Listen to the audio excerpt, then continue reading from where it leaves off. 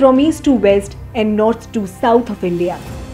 You can find a lot of diversities starting from geography, religions, cultures, languages and lifestyles. But in India, people believe that if they are together, nothing can separate them.